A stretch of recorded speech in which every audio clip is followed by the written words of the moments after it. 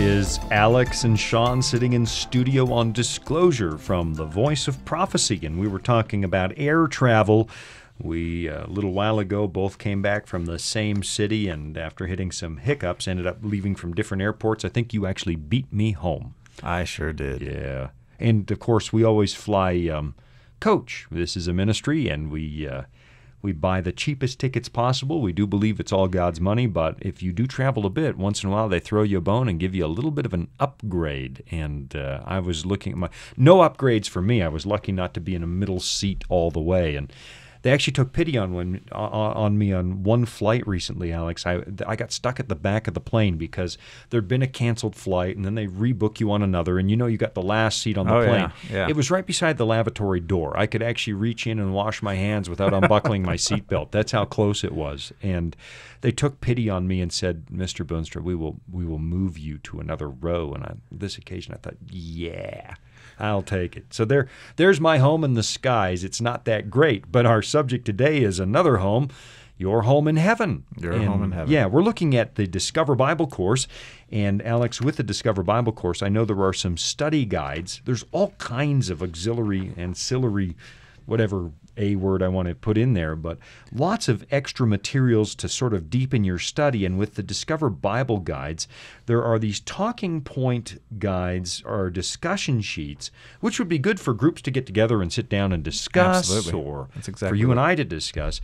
But anybody can get their hands on the Discover Bible course. It's the oldest, I believe, correspondence Bible course, at least in the Western world, if not the globe. That's right. At least continually operating. And it's just phenomenal. You can go to voiceofprophecy.com, click on the study tab, and get access to our massive library of study tools. But in particular, what you want to do is look at the Discover Bible course, because it will actually give you a bird's eye view of Scripture. It will walk you through all of the major themes of the Bible, so that after that, no matter what passage you read, it's going to make sense. You're going to have context. And I've just particularly loved this Bible course. We're going to look at number 9 today, Alex, right? Your home in heaven. Your home in heaven. We're going to look at heaven. Good. Heaven, according to my mother-in-law, is any place I am not. There you go. There you go. Now, that is not the Bible study, and I was just kidding. For family members out there listening, write your letters of complaint to Alex Rodriguez, Box 999, Loveland, Colorado. That's kind. Thank you. Yeah. Okay, we don't get a lot of letters of complaint. Every so often we do. I probably get more than others because I probably deserve more of them. Yeah. I saw one the other day. I thought I'm just going to shred it. It was so unkind, and it was about you, and it was nasty, page after page after page. Pages, huh? Oh, 15 pages of nasty comments, and because I knew there was enough truth there that it would really hurt your feelings, I just put it in the shredder. You shred, yeah. man. Yeah. You're a good friend. I did get a letter once from from a church member, 8 pages long. No kidding. It was a complaint on he was complaining about me and the elders. He was saying that we were leading the flock astray, and it was based upon something that he believed that was not biblical, and I had preached on a few biblical items, and he was just so angry. Wow. And he wrote that letter. But anytime I receive those things, it's like I just take a clue from Hezekiah. I just take it to the Lord. I open it up, and here it is. 1 Kings 19. Lord. Yeah. Or 2 Kings 19. Here it is, Lord. This is what's being said. Yeah.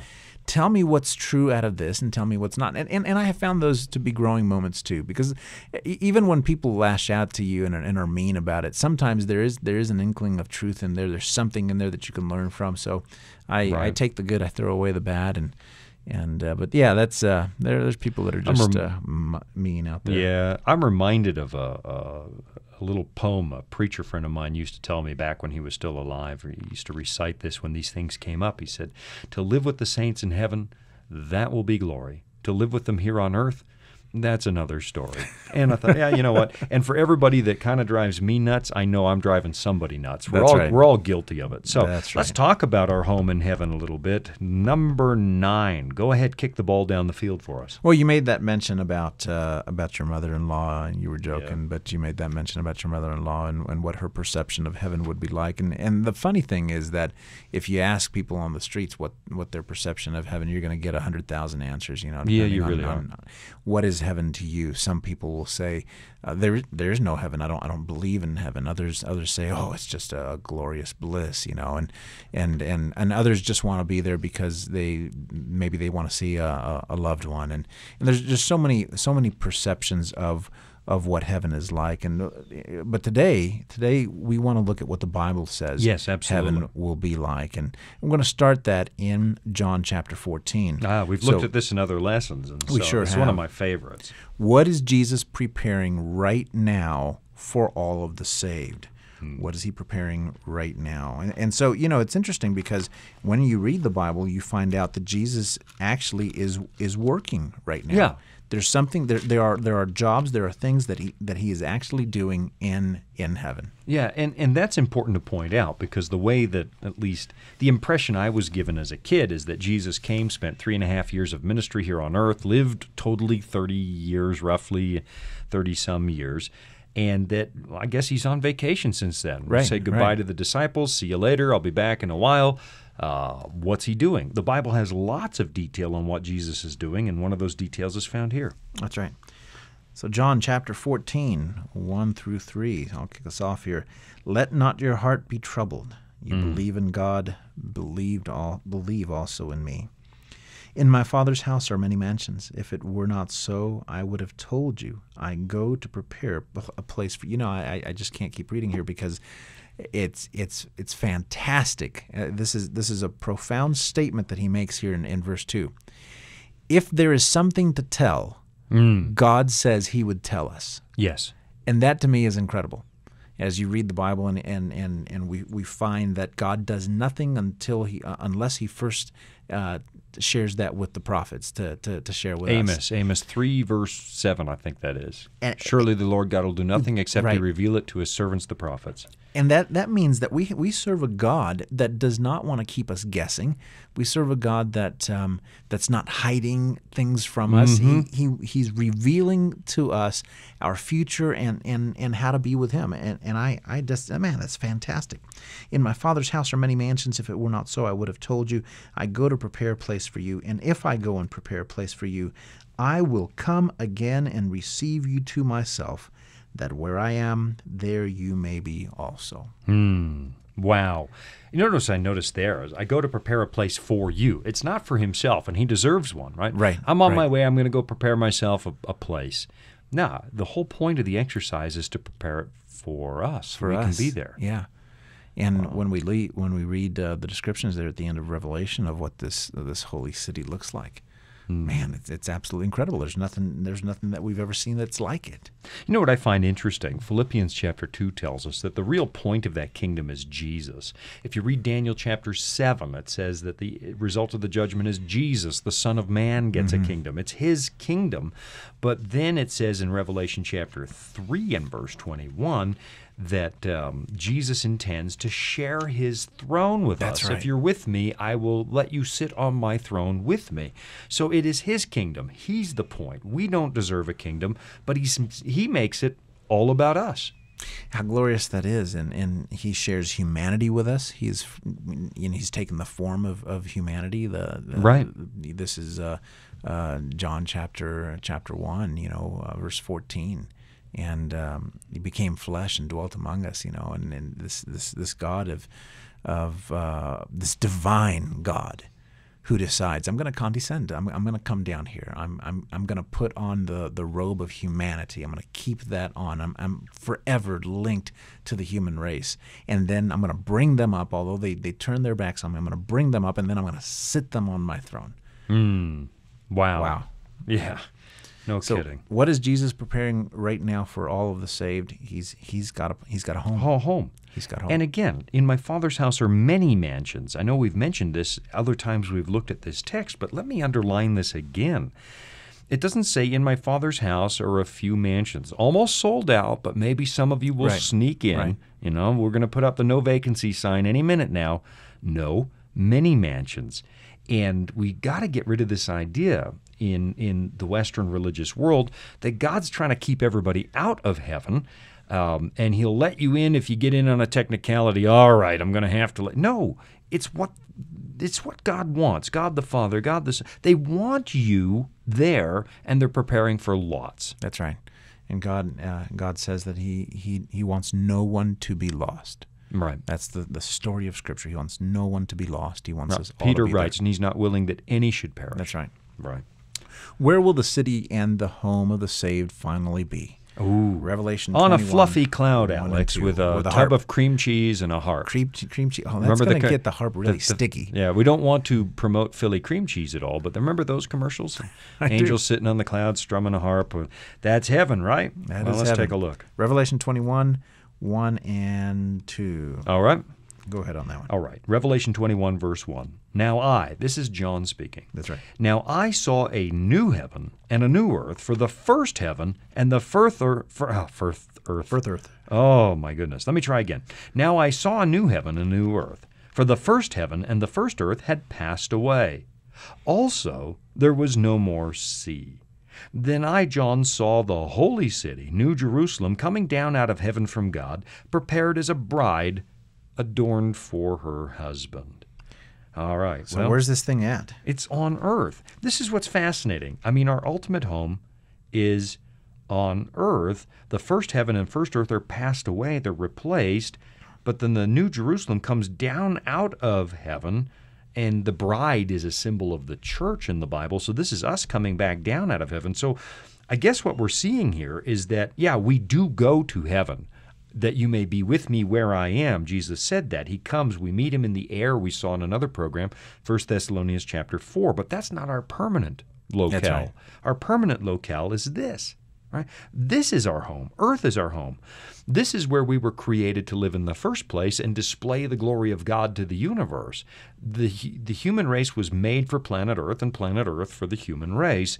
And what this is saying is that God's going to put it all back where it was. He's going to restore it all. He's restoring it all, but it's fantastic, man. You know, astronomy tells us that the universe is bigger than we ever thought it was. Yeah. You know, and I think that if we were to build bigger telescopes, we would see that there's even more out there. Well, I know we're at an estimate of 100 billion stars in our galaxy and 100 billion galaxies that we can count, and that's as far as we can see.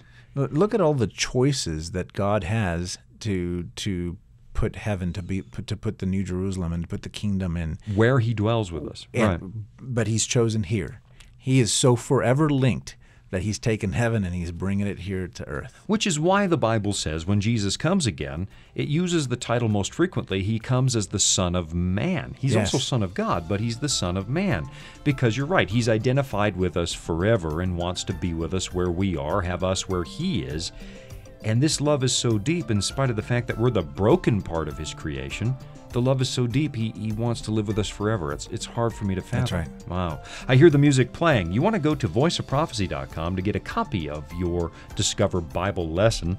It's under the Study tab at voiceofprophecy.com. We're looking at Discover Lesson number 9, Your Home in Heaven. I'm sitting down with Alex Rodriguez, and we will be right back.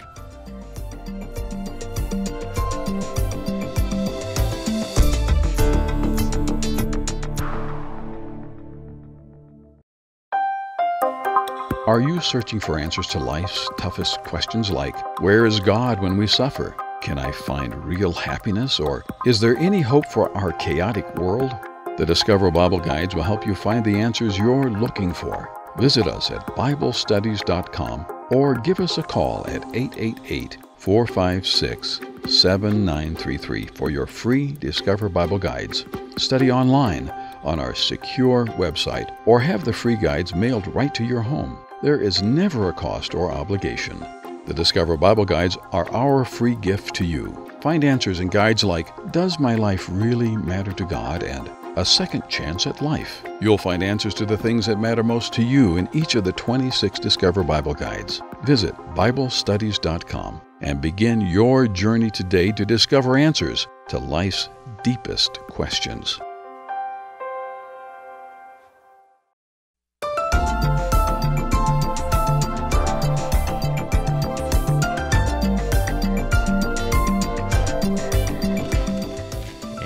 And we are back from the break. We are looking at Discover Bible lesson number 9. This is a part of the Voice of Prophecy's award-winning Discover Bible School. This is available to you absolutely free of charge. No cost, no obligation.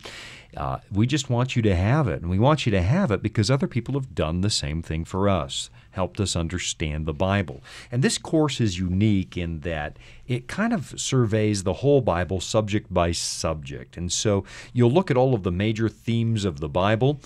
You'll look at some of the major themes of Bible prophecy. And when it's done, you'll have the tools you need to really open a Bible at any passage anywhere and begin to understand it for yourself. So we're looking at heaven today, Alex.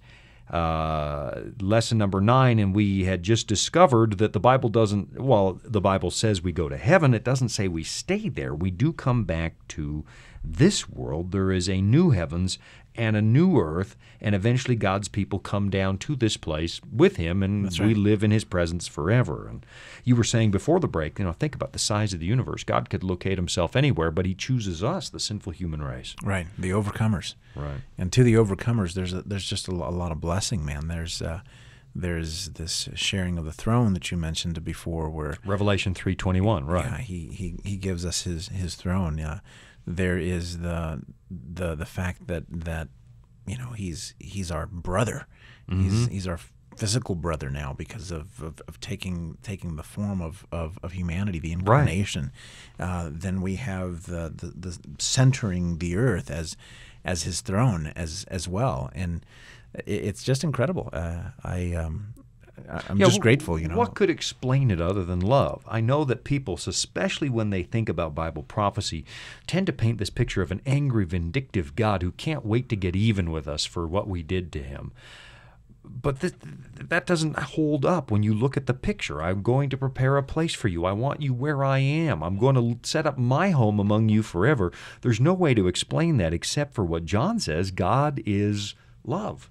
And that's the message of Revelation. We have so many folks that look at that and say, "Oh man, that's a book that can't be understood," or that's Right. that's just a book of fire and doom. And it's not. It's this love letter from God saying, "Hey, listen, this is how I'm going to end the misery on this earth, and this is the thing I've got for you in store." The doom and gloom in there is man-made. That's what it is. The way that Scripture works is God shows us the truth about ourselves. Here's the situation you created, you find yourselves in, and then He holds out hope. And here's That's right. my solution. That's right. That's why it's actually good news. All right. All right, question number 3. We're going 1 Corinthians now. How can we know what the New Jerusalem will be like? Oh, man. 1 Corinthians chapter 2, Yeah. verses 9 and 10. Let me throw my glasses on here because I'm getting old. Yep.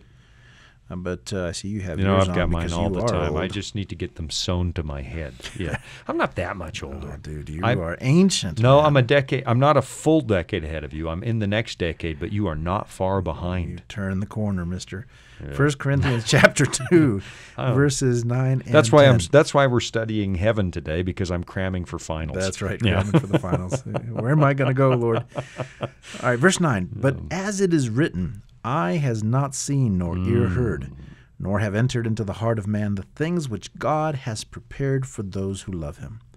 Wow. God has revealed them to us through His Spirit, for the Spirit searches all things, yes, the deep things of God. Man, here's what I'm reading there. Eye has not seen, ear has not heard. We are so used to pain and suffering. We are so used to the disappointments of this world, the way it is. I mean, if there's one thing growing up in this world does is it makes a little bit of a cynic of all of us. Like, That's right. Nothing ends well. There's always going to be pain. And Paul is writing here in 1 Corinthians chapter 2 that the way we are now, it's hard for us to even imagine the difference. What is a world without pain or tears or death or suffering? We can't even imagine it. At least that's not everything that he's saying, but I read a part of that there given the rest of Absolutely. Scripture. I mean, what's a world like where you're not locking your doors, where you don't have dogs in your house to protect you?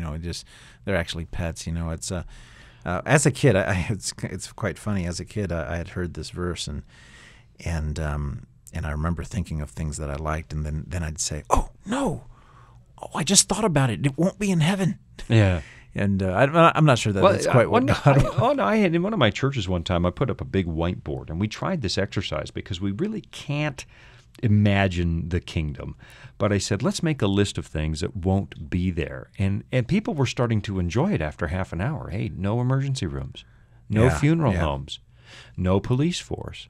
That's and someone said, no preacher either. Yeah, it's like, yeah, well, except I think we'll all be preachers. We'll be telling the goodness of God forever. But that police thing, that's a hard one for me. No cops, no cops. And what are they going to do? I don't know, but it's still like a badge. Give up parking tickets in heaven? Yeah. Don't park your I don't know. What do you have in heaven? I don't chariots? know. You ride a I don't know. My wife's got tiger. a gift Don't park your tiger there. My wife's got a gift for getting a parking or a speeding ticket. So if there's one person in heaven who's going to get one, that'd be her.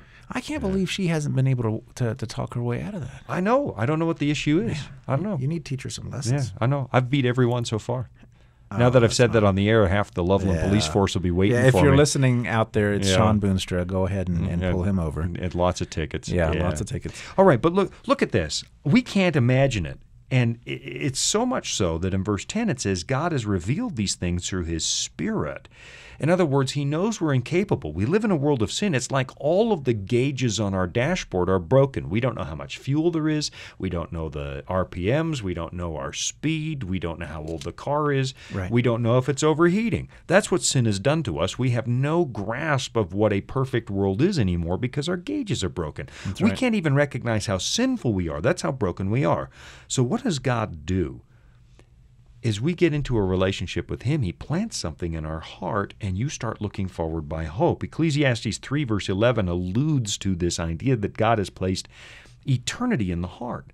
We still have, by God's grace, a memory of Eden, ever so fuzzy and distant, but we remember the way it was. And so when we look at our broken world, we're comparing it to something. Something says it's not supposed to be like this. Right. And so God in His mercy starts showing us what He has in mind. And the deeper your relationship goes with Him, the more He shows you, and the more you start to lean in His direction and lean in the direction of this kingdom, because it feels more and more like your genuine home every day. And the beauty of what you just said there, it is in God's mercy, and He does, once again, here it is, He reveals it to us again. So the mysteries of God He is revealing to us every single day through His Spirit, through His Word. Right here in front of me sitting this Bible, right here He has revealed the things that we need to know to walk with Him and to be in that kingdom of heaven. I remember years ago, the first time I set foot in church. I mean, I went to church as a kid, but then was sort of I still call myself a recovering heathen, but I set foot in this church, and I'd never been there before. Someone had been studying with me, and I came to Christ, and I set foot in the church, and I thought, I don't understand this, but this feels like my home where I belong. And the more I read about heaven, you know, if you had asked me a year earlier, hey, come to church, and I got dragged to church once in a while, did it ever feel like home? No, never. Right. What changed? And now I read about, I used to read about heaven and the kingdom and like, oh, not for me. And then as you get to know Jesus, you start clinging to those promises more and more. And whatever heaven is, it begins to feel like home, and God just keeps pulling you that way, saying, you know this is where you belong. And most of you listening out there have sensed you belong somewhere, and you've never been able to pinpoint what it is. That's right. God in His mercy will reveal to you where home is. That's right. Where home is. Every year, Sean, we do a citywide Bible school somewhere, a big city. And it's, how many times do we hear that very thing, where people come in, they learn their Bibles, and they're like, I feel like I'm at home now. Right. It's incredible. That's what Scripture has done for us, and that it's going to take us right into that eternal home that God is building for us. Beautiful. So we really don't know what it's going to be like, but God plants that desire. That's right. And we start hearing the call to come home. That's right. Yeah. Will sin and sinners exist in the home of the saved? Oh, I'm going to give that a yes and a no, but I imagine we're going to... That's right. Revelation 21. We'll go to Revelation 21, verse 5. Why don't you take that one for us? Revelation 21, verse 5 says, Then He who sat on the throne said, Behold, I make, here's the Creator speaking again in the end, Behold, I make all things new. And He said to me, Write, for these words are true and faithful. So He's making everything new. Right. Yeah, and I said it's yes and no because I know I'm a sinner covered by the blood of Christ, and I know I'm going to be there. But it says new, which means the old is gone. The old is gone. And Yeah. so when we jump down to verse 27, here's what verse 27 in the same chapter, chapter 21 says, "But there shall by no means enter it anything that defiles or causes an abomination or a lie, but only those who are written in the Lamb's book of life." So why won't those things be in the kingdom of heaven? Well, would it be heaven if those things were there? No. God doesn't force anybody into heaven, and I think you'd be miserable if you love those things, lying, abominations, sin. If you love sin, how happy you're going to be in heaven? You'd be miserable in the presence of God. Right. I remember in a story about a guy one time who went to a Sunday school picnic, and he knew he had to take a ferry to get, well, I just blew the story, but he thought he was going to the casino, right? And he's getting on the casino boat, go out to the island, and halfway there he notices, man, this boat's full of little children singing Bible songs. Where am I going? He asked the captain. They said, man, you're going to the Sunday school picnic. Turn the boat around. I don't want to go to the Sunday school picnic. And not a chance. I'm not going to disappoint these children. Well, when's the next ferry out? You're going to be there all day. So he's at this Sunday school picnic in this story. Moody, I think, used to tell this story. And so he's there on the picnic, and he's miserable. They're singing songs about Jesus. They're telling Bible stories, and he can't gamble, he can't drink, he can't carouse. He's miserable. How happy are you going to be in the kingdom of heaven if you can't sin? That's right. Yeah. So in Revelation, we're told that in the New Jerusalem there'll be no sun there because the Father and Jesus are the Son. It's about being in the presence of God.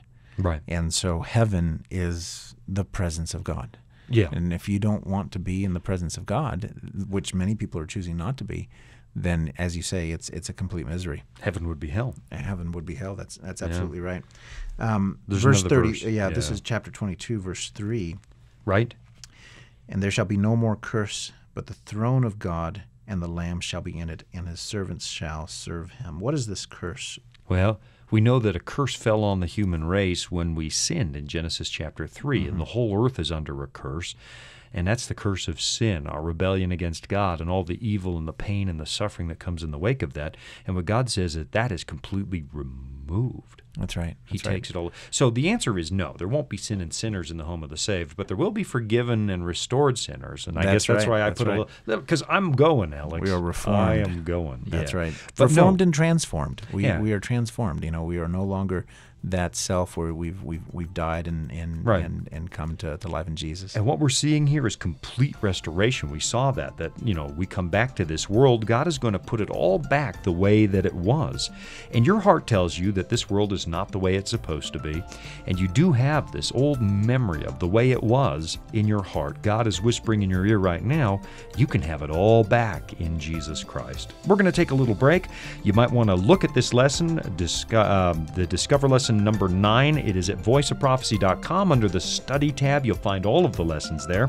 We're going to take a little break and then come back and talk a little bit more about the kingdom of heaven.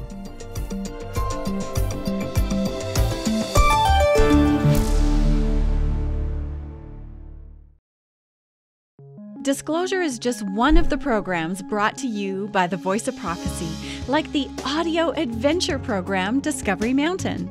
Discovery Mountain is a weekly Bible-based program for kids of all ages and backgrounds. Your family will enjoy faith-building stories with Jake Donovan, Mr. Simon, and others in this small mountain town. Each summer, campers visit Discovery Mountain, where they sing songs, learn about God, and reenact a Bible story with the help of drama teachers Miss Wendy and Miss Tamara. With 24 full episodes every year and programming every week, your family will have something uplifting to listen to every week. Listen to episodes on demand and watch video features from Director Doug at discoverymountain.com or on your favorite podcast platform. That's discoverymountain.com.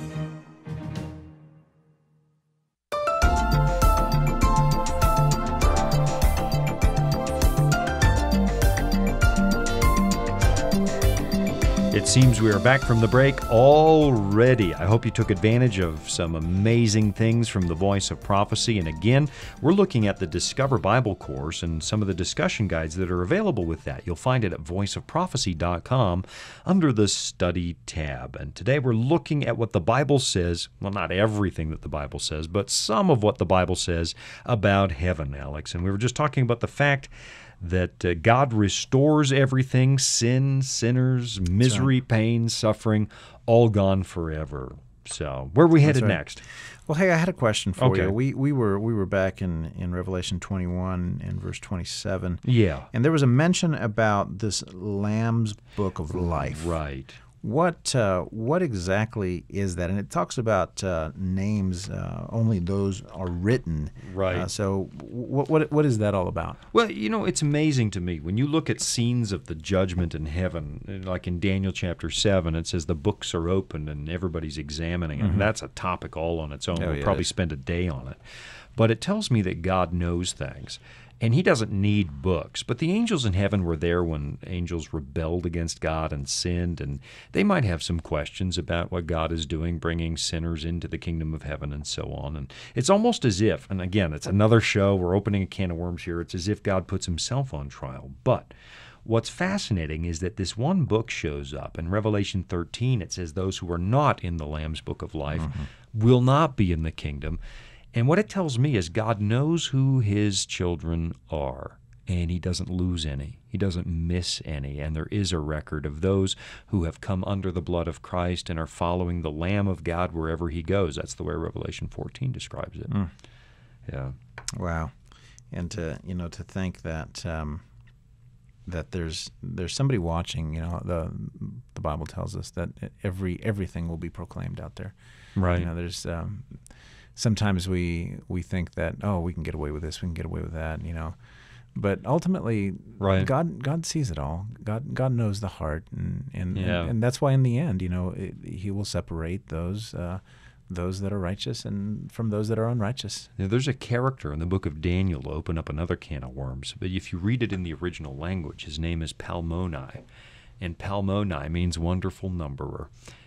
He doesn't miss a thing. He doesn't miss a thing that goes on here, and he does not miss your desire to be in his kingdom. He doesn't miss your desire to come to Christ. He doesn't miss any of that. And there's some security there. He does the writing.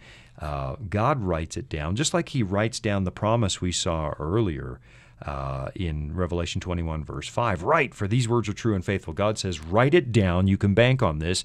And it turns out he's written it down too. Yeah. Yeah.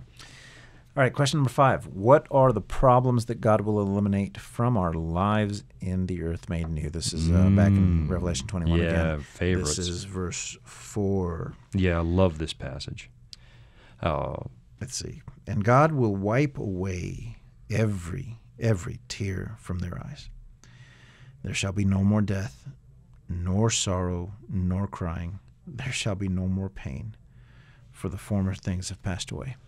Yeah, that's the context in which God says, write this down in verse 5. This is true and faithful. I'm going to make everything brand new. And look at that. I mean, no more tears. It's hard for us to imagine a world without tears or death or crying or sorrow or pain. No more funerals, no more loss.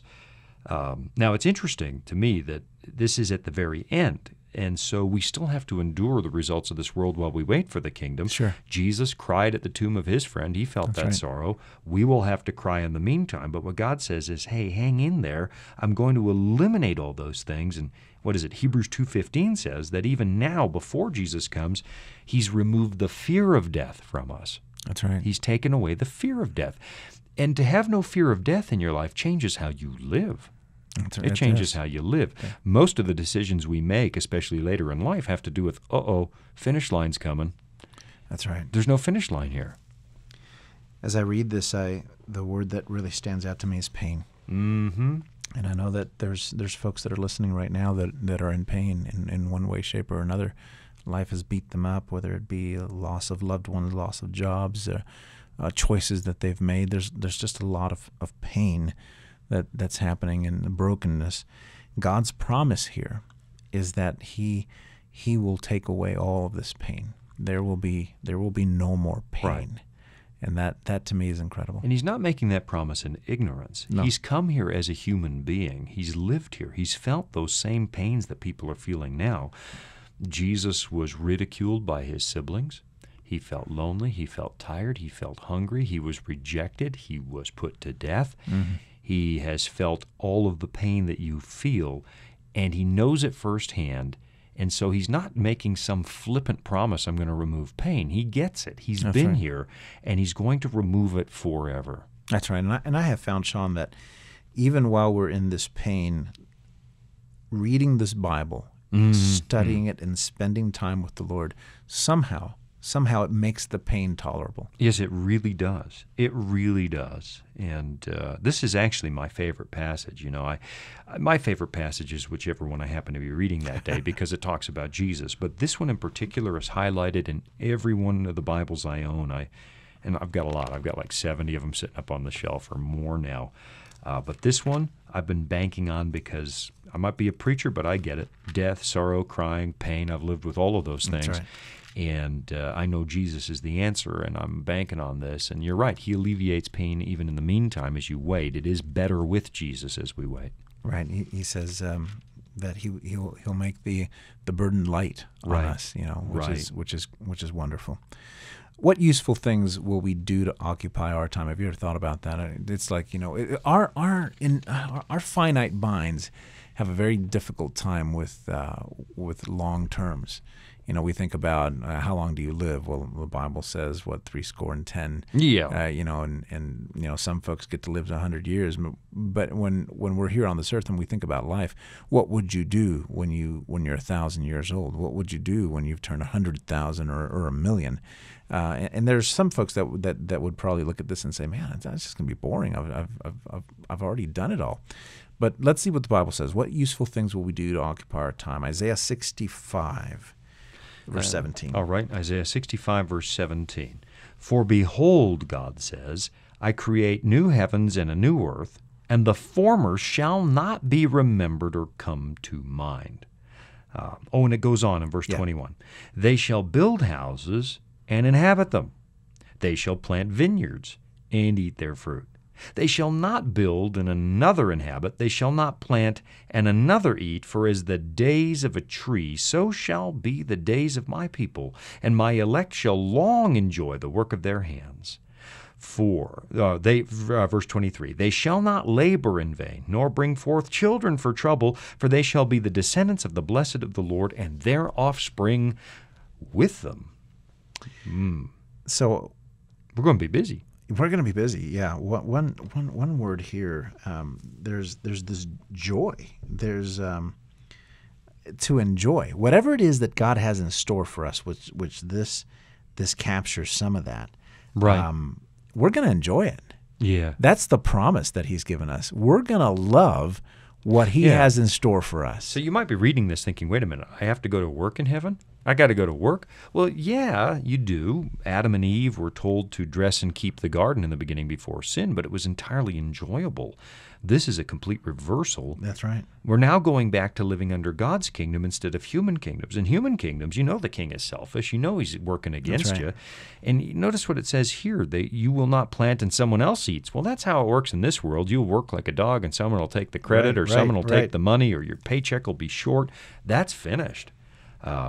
You know, here's the thing. In Matthew 24, Jesus describes the end of days and says, look, the world's going to fall apart in different areas. The natural world, there's going to be upheavals and earthquakes and famine and pestilence. Right. The political world, there'll be wars and nations rising against wars. There'll be false Christs. In the religious world, there are bad things happening.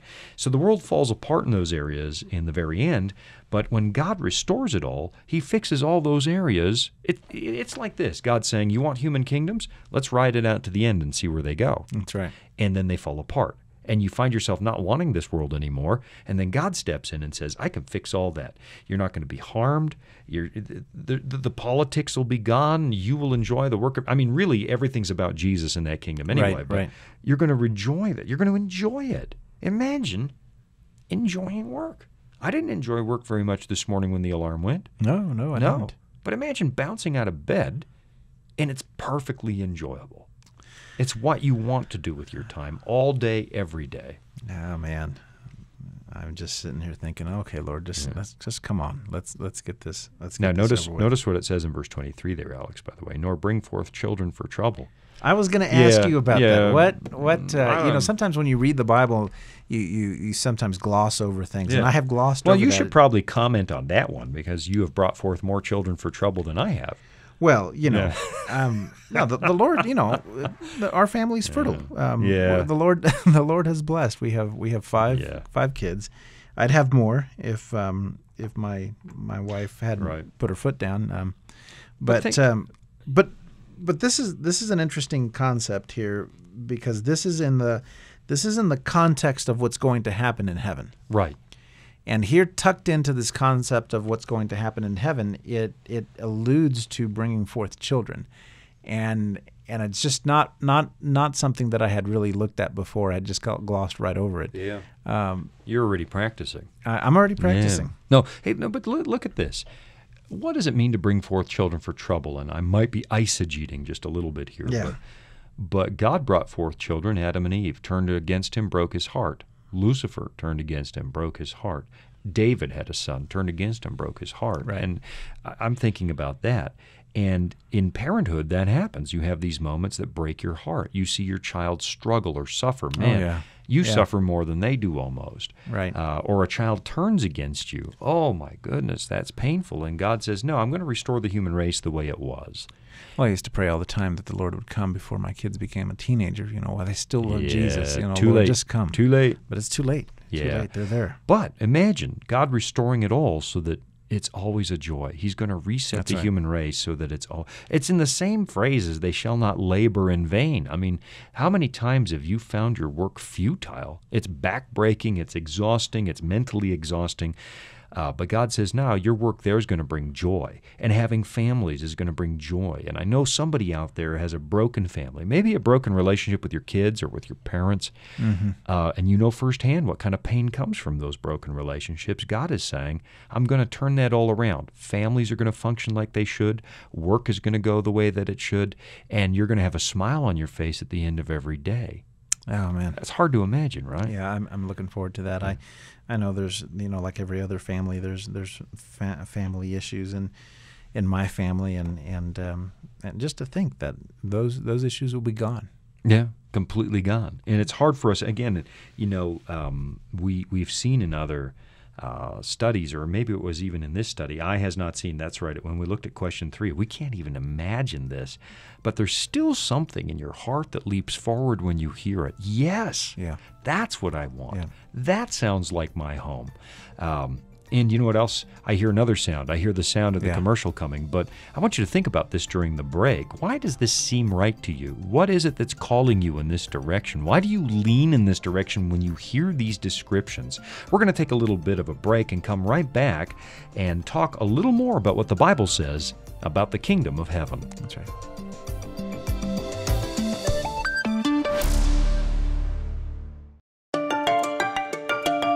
Are you searching for answers to life's toughest questions? Like, where is God when we suffer?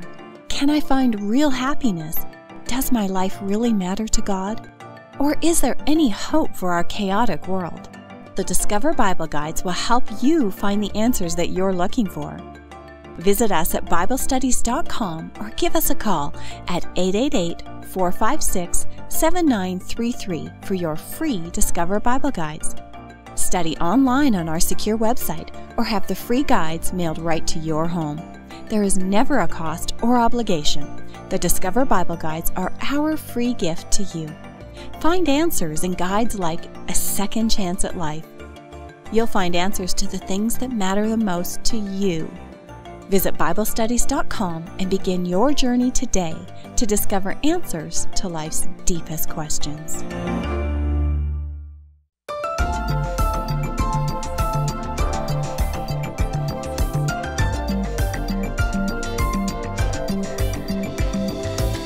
We are looking at lesson number 9, or actually discussion guide number 9 that goes with lesson number 9 from the Discover Bible course. Free to you at that's revelationspeakspeace.com. Actually, that's my public seminar. Yeah.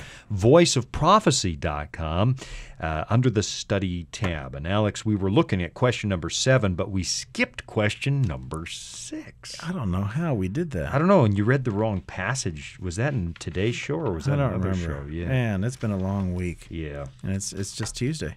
Yep. All right, but we didn't get any rest. It We might were- not be we were Tuesday where working. you are. If you're suffering cognitive dissonance, you may be listening on a Wednesday, Thursday, or Friday. That's true. Possibly a Sunday. Possibly Okay. Sunday.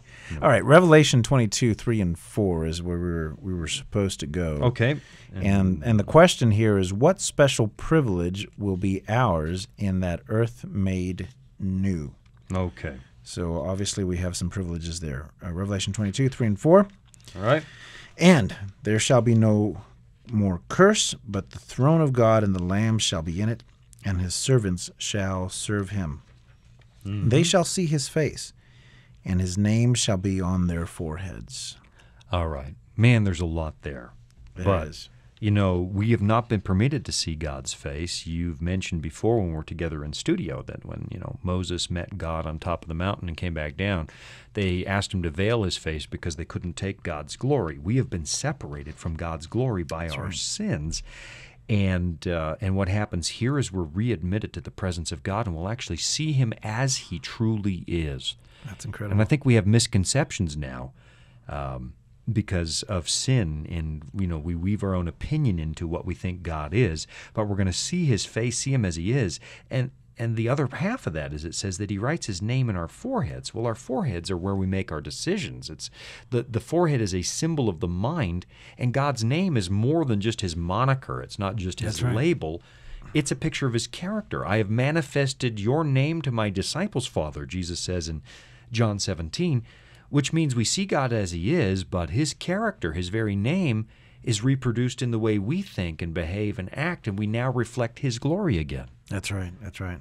It's hard to believe. I mean, it's It hard is to get your mind around to that. believe. But, Moses wanted to see the face of God, Yeah. and he wasn't permitted to. Exodus 32, 33, right around there. God said, "You can see my backside, but you can't see my face." Right. And so here it is. Here it is. We have the opportunity to actually speak face to face with God. You know what's interesting? That was a request to see God's face, but in the same thing, God says, I will show you my name. And that true. doesn't mean that he wrote it on a slip of paper and said, here's my secret name, Moses. Right, He right. goes on to say that he is a merciful God and a loving God and a forgiving God. And what he describes as his character. God's name is his character. So And then this means that we will wear his character. That's exactly right. We've become like him again. We've been restored to the image of God. Fantastic. His character is in our minds, and we see him clearly. We see his face. We're readmitted to his presence. There's so much going on in that verse. I mean, one of the things about the book of Revelation is you have to read the whole Bible to understand it. Almost every phrase is alluding to some passage in the Right, Old right. Testament. And I think that's not a bad one to study, that story of Moses on the mount with God. It's Exodus. Well, it's 32 and 33 is what I think it is. I'm just looking it up. Well, you look at that. That is it. Fantastic to just a way. You talk about how do you study your Bible, and what the Lord just did there in just a couple of seconds is connect these verses that I had never really connected too much myself, but now it's clearly showing us what is the name of God, what does happen to us, what are these rewards, as we were just asking, when we're in heaven, what are we going to be like, and we use back to Exodus to find that out. Right, here it is. It's Exodus 33, verse 18. Moses says, please show me your glory. And then he said, God says, I will make all my goodness pass before you. That's his glory. I will proclaim the name of the Lord before you. What's that? I will be gracious to whom I'll be gracious, have compassion on whom I will have compassion. But he said, you cannot see my face, for no man can see me and live. Chapter 34 of Exodus, the Lord passed before him and proclaimed, the Lord God, merciful and gracious, long-suffering, abounding in goodness and truth. Verse 5 says that he had just proclaimed the name of the Lord. Wow. His name is his character. Wow, that was pretty powerful. All right, that's all I need. I'm good. No. All right, but we do have two more questions. Yeah, we do, so we do. Let's get those. Question number 8. We will be real people, or will we? Will we be real people? I will. Apparently you may not be. I may not be. Yeah. Will we be real people and know our friends and loved ones in the home of the saved? I get this question all the time. We're going to know each What do other you in mean heaven? Yeah. Well, both. Are we going to know each other, and what will it be like? Yeah. Will we be spirits up there? Will we be on a cloud? Right. Joel was just talking about the fact that we actually drive clouds up there in his I mind. know. He was trying to address whether or not I'm going to get tickets. I'm going to get a ticket on my cloud, he said. No, come on. Let's take a look at the Bible. Will we be real? This is 1 Corinthians chapter 13, verse 12. Okay. For now, the Bible says, 1 Corinthians 13:12, for now we see in a mirror dimly. Again, it's emphasizing it's hard for us to understand now. But then face to face. Now I know in part, but then I shall know just as I also am known. All right. Wow. So you'll know God. We just saw that we see his face and know his character. We will know what heaven is actually like when we get there. That's right. But at the same time, it says that you also will be known. And this is a miracle of God. If somewhere we're told that we'll be restored, we'll have new bodies, but even in our new bodies, we will know each other. Apparently, Sure.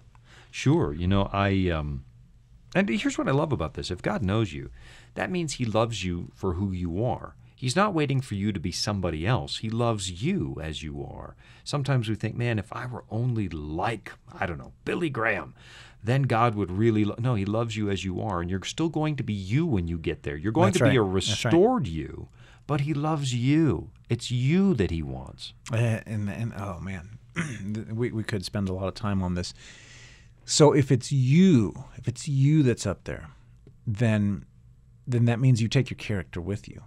Right, which is why it says that God's own character has been written in our foreheads. He transforms us, and at that moment when Jesus comes, glorifies us, it's sort of like putting the final coat of paint on it. You're done, and you're now like me again. So so we need to start working on this now. Of course, the time to build a relationship is today, not next week. And here's what I find fascinating. You know the story of the Transfiguration on the Mount. Jesus is on the Mount of Transfiguration, and Moses and Elijah appear, and what does Peter do? He recognizes them. How does he know who they are? That's true. How does he know who How they does he are? know that? Well, there must be something about it, something about their character, there's something that makes you who you are, but in this case, the name of God is written in your foreheads. You reflect the character of God. There's another verse here that we want to hit, and that's Isaiah 66, 22 and 23. And I've got that here. Okay. For as the new heavens and the new earth, which I will make, shall remain before me, says the Lord, so shall your descendants and your name remain. And it shall come to pass that from one new moon to another, and from one Sabbath to another, all flesh shall come to worship before me, says the Lord. Wow. And so we will keep our name. It will remain forever. Now I know that Scripture also tells us that we will receive new names. Yeah. But somehow those new names must be connected to our old names or be recognizable in some way or shape or form. And again, the thing is that this is not somebody else in the kingdom. This is you. And I want to keep underlining that because we struggle so much with the idea that God wants me. Right, Really? right. Yeah. Yes. While we were yet sinners, He died for us. God so loved the world that He gave His only begotten Son. It's Romans 5. It's John 3. It's you that He wants. And the you that He wants to restore so that pain and suffering and sorrow and tears, those things are gone. And you fully are made in the image of God again, but you're still you. That's right. So many religions rob us of our identity. You know, I can think of some Eastern religions where you are just absorbed into the great nothingness that's out there, kind of like the Borg on Star Trek, right? You're just being no, God doesn't absorb you when you lose your identity. It's you that He loves. You're His child. You're as important to Him as your children are to you. You're as unique as each of your children is to you, and that's who He wants. You're you. You're transformed you, and the name is reflective of that. You think about Sarah and her name changed, and the old Abram. to Abraham, to Peter. There's this constant name changing in Scripture.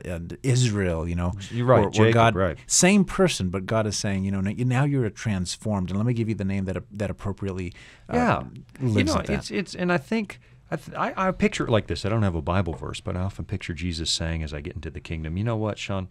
Your parents named you Sean. Good name. I've loved you as Sean, but I've always thought of you more as a whatever that's going to be. Wow. And so, Peter, Simon becomes Peter. I mean, he does this all the time. Saul becomes Paul. Right. And it's like, I can't wait for Jesus to say, here's a name that really suits what I intended you to be and That's everything incredible. that you are. Yeah. That's enjoyable to even think about. Yeah. As long as I don't get some really odd name.